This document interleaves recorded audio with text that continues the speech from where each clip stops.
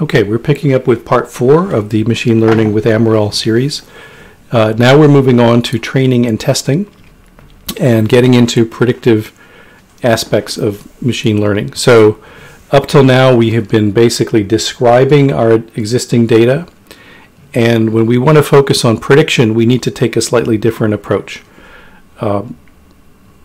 So once again, this is a basic overview, basic run-through of a topic that has many different levels of treatment in machine learning literature and lessons. So often we don't have, or I would say always, we don't have data about the future itself. We have to pretend in some way that we are going to test our data on some future data. So we have an existing data set. Typically we have an existing data set and we want to train a model on it. We want to build a model based on something we know about how that data works. But if we build the model on all of the data, then we lose the opportunity to see how the model performs on unknown data, meaning data that model has not seen it before. So it's again easy to overfit something if you are taking too much data as an input and not testing it on enough as an output. So what we do is we split the data that we have into what's called training and testing sets. The model is built off of the training data, and then the testing data that's been set aside is what we use to apply our model to, see what the predictions our model generates are, and then compare them to the reality of what was that data, what was in that testing data set. So again, I'll give you a link here to a discussion of how this works, and in this case I think I will pull that link up so that we can have a better look at it. So this is also called, another aspect of this is cross-validation, which we're also going to apply here. So validation is just, in this case, another word for testing. So the simplest way to do this would be to just do it once, to take our training data and testing data, setting aside the training data just one time. But we're missing an opportunity there. We actually have a full data set, and we can split that data a number of different ways. So in the image that you see on this blog page here, the data has been split 5 different ways.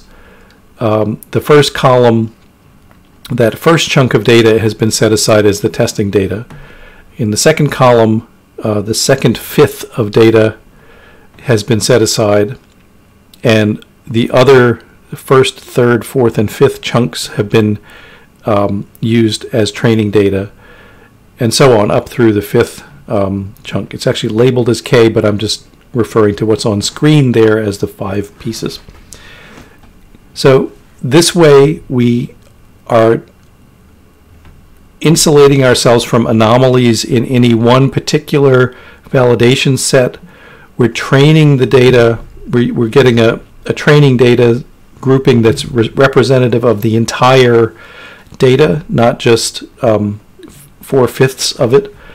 And we also have the advantage of being able to run our modeling 5 different times, which can insulate us against some of those random effects like we saw in k-means, that you run something once and it's a bit sensitive to the initial starting point. You get something not usual as your result. So we can set up the training and test splits a number of different ways.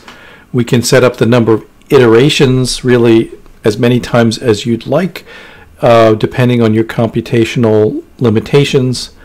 And there's again an art to this. You want to ensure that your training set is largish, but it's dependent, I think, more on the number of observations than the proportion of the data set.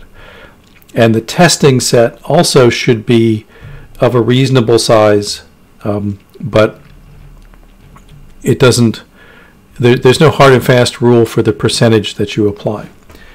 If you have a smallish data set, you want to lean to having enough observations in your training data set that you can get meaningful results. So an 80-20 split, like we saw in this illustration, is reasonable for many cases, but it's not required. So for this section of data, we are going to, again, just restrict what we're looking at to a subset. So I'm eliminating a lot of the variables that are not of interest to us, and a lot of the character variables as well. Let me just review here what we are getting rid of in lines 513 and 514. So we're not keeping the summons number, we're not keeping the plate ID, that's the actual license plate number, we're not keeping the issue date of the ticket. Unfortunately, in this data set, the date field is not numeric, it's actually recorded as a character variable, and it would also require a lot of cleanup to work with effectively if you were interested in changing patterns over time. But again, for this demo purposes, I'm not going to use that. The street codes, so we'd already gotten rid of some of this data in earlier steps, but I'm getting rid of it in the the big sample that is going to be the basis for things. So let me just run those commands. Again, it takes a little bit longer for the 42 million observations, although its performance is getting better, it seems. And now we're going to introduce something called, in machine learning lingo, is called one-hot encoding. In other programming languages, we might call it a dummy variable. Let me pull up my little notepad here so we can. So I'm talking about one-hot encoding. I could type, and it's actually the same thing as a dummy variable. If you've heard of dummy variables, which is the way that they refer to it in many social science disciplines, we are encoding our data in zeros and ones. So for the county, for New York City, we have Bronx, we have Queens, we have Kings County, which is Brooklyn, we have New York County, which is Manhattan, and we have Richmond County, which is Staten Island. Right. So if we want to do something that's geographically based, we'd want to convert these text fields into something that can be numerically incorporated into other processes. So for a parking ticket that occurred in the Bronx, what we would do is we'd have an indicator variable called Bronx. Let's call it Bronx 1 for one hot, right?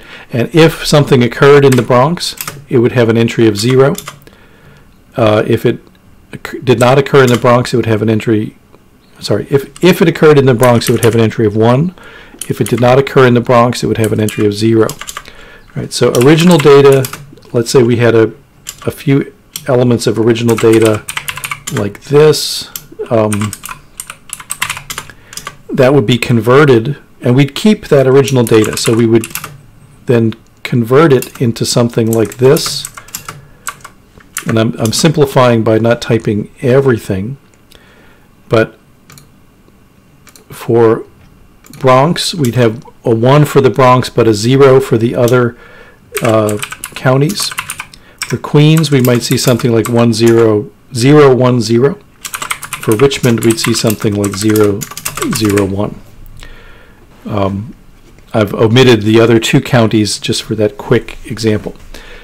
So this can be done automatically by the function one-hot from ML tools. It's called one hot because it's encoded as a 1 or a 0, which is like a 1 or an ought in British pronunciation, and somehow that got slurred over to one hot along the way.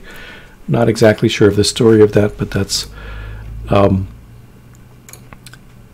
where the one hot comes from. So what I'm going to do is going to take the county variable and convert it to a factor. Factor meaning that in R it's been converted to a numeric representation, so that there's like a 1, 2, 3, 4 encoding for that variable, and it's no longer just a pure text variable. And then I'm going to take that factor variable and also provide a one hot encoding of it. So I created the variable county2 as this new variable. Now I can do a table of parking sample county2, and it looks like this. So I have 43,000 entries with no entry. And notice this is a bit messy data, right? So we have BK, which is presumably Brooklyn. We also have K for king. So there's 88,000 kings, one that's spelled out as kings, and 9,600 Brooklyn. Now, if I need to clean this data and be precise about it, I should probably re-encode all of those Brooklyns and kings to be all under K. But I'm going to be very sloppy here, and since there are not too many, the number that are actually K predominate, I'm not going to worry too much. I'm just interested in the general predictive results. But again, you want to be aware. This is something you want to be aware of when you're working with the data. The Bronx seems to be okay. Manhattan gets encoded mostly as NY, but there's 1,000 MNs floating out there. Queens, again, we have some inconsistency, Q or QN, and Richmond and Staten Island, there's some blurry boundaries there too. So this is also very typical of real-world data, that one of your major issues is just going to be the data quality. Things are not standardized, and depending on how close you want to get to being perfectly clean, you're going to have to spend more time in cleaning up the data. All right, so now we are going to see that variable blended into our future models, but I did want to introduce this topic separately because it's something you'll often have to do with categorical data. All right, so now let's talk about the generic method that you might want to use to deal with this predictive data modeling. And there is a package called caret, which is the premier place for doing this kind of work in R. It's been around for a while. It has a lot of powerful features. And so I'm going to run through a built-in example using the iris dataset, which is a very small dataset of measurements of flowers. You may have seen it in other contexts. But just so we can do this at a small scale and run quickly, I'm going to do this example. So there's a function. All these functions that we're going to work with are from the caret package called create data partition. So create data partition lets us specify a proportion of the data. Here I'm saying 80% of the data is going to be set aside as the in the training dataset data. And I can also create folds of that data using a separate function called create folds. That's in line 529. But in the examples I'm using, it's going to actually iterate on its own. a number of times, so I'm not going to implement the folds right here. I formally specify the training and testing data by saying that the training data is the ones that have the row numbers in train, and the testing data are the complement of that, minus in train. If we want to see what this in train object looks like, we can see that it's actually just like a listing. Let's do the head of the in train.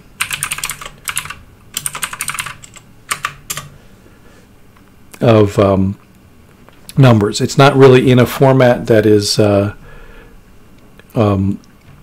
super readable on its own, but this is the 80% row numbers that have been selected. So I did run these, yes. And now I can use the train control function to fit the model. And I have an option of many different methods. So we're going to talk about the methods in just a moment. But CV here is cross-validation, right? So here I'm asking for 10 repetitions to cross-validate the model. And the nice thing about caret is, it takes care of all these details for you. So it can, it just kind of jumps in and does that. If we look at the names of this object that have been created, it's actually got a lot of things that it's done behind the scenes. And typically then what we would do is apply the result of train control to then finally actually train the model itself. So train, in this case, takes here we specify our model. So the outcome variable, the response variable, the dependent variable, whichever terminology you'd like to use, is first, followed by a tilde, and then the dot here means we're training it against all the other variables. So the entire rest of the data set is being used to explain species. Specify the data, specify the method. Now in this case we're using a random forest, that's RF. Random forest is actually kind of a combined method that iterates among several different options and then works to get the best blended outcome of those, often used with decision trees. So multiple decision trees create the forest. And once again, what's great about caret is that it just implements this very transparently. You don't have to think too much about how it is iterating and doing all that. But that process is controlled by this fit control that we previously specified. So that the 10 iterations, the cross-validation method, is being applied thanks to our inclusion of this step. So let's run that. And you'll see that this does, even though this is just the iris data set, very small, 120 observations, it had to think for a moment, didn't quite pop back with an instant result. And what did we get? What is our fit model? So we have 120 samples, 3 classes. So we're trying to actually predict whether the flower is a setosa, is a versicolor, or is a virginica. And we have this sort of basic statement of that, it's tried the model, it's cross-validated 10 times, and the parameter that was used was 3 as the optimal model. And the kappa here is the measure of the fit against the performance against the test data. The accuracy is the performance against the training data, which we hope that's good, but that's not really the final thing that we're interested in. Kappa is what happens when we push the model to our testing, and we hope that our original model, which performed well on the training data, will continue to perform well on the testing data and have a high kappa. And then we can examine the final model. This is line 539 in the code, which shows us what's called the confusion matrix, which illustrates how things have been classified. So there's an error rate of 4.17%. All of the setosas were classified as setosa, so that's perfect. Of the versicolors, 37 were classified as versicolor, but 2 were classified as virginica. So that's a virginica being classified. When we have a virginica that's a versicolor, that's an error. That's a false positive, if I'm not confusing my terminology there. And likewise for virginica, 3 flowers were misclassified as versicolor when they were in fact virginica. So that confusion matrix gives us a sense of how things have been, how the performance of our model went. You can read more at the link here, which gives you a whole tutorial on cross-validation. And let's just go ahead and continue here, and we'll talk about the same methods but applying it to our parking data. So I'm going to do the same thing, create a data partition, and in this case I'm specifying that the Y that I want to predict is the vehicle year. And I'm only going to take 1% of the data as training, 10%, excuse me, 0.1 proportion, because I have 420,000 observations in the sample. I don't want to again have something that runs really slowly. I tried this with the other proportion, and when you get into the cross-validation, you're repeating things 10 times. Even for our smaller data set, there's a bit of a lag here that I don't want to subject you to in video. But you can try it out. You can try out different proportions there. Once again, I split the data into training and testing, park train, park test. I specify my training method, tenfold cross-validation, and then run the model with the train function. And in this case, I'm also asking for a random forest as a method. And you'll see that this step is one of those steps that does take a little bit longer to come back with the result.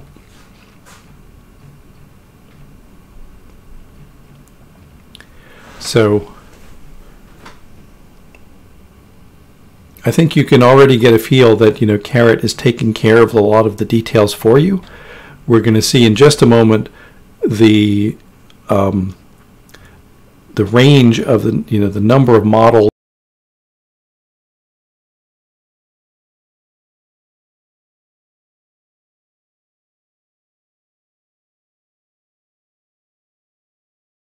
that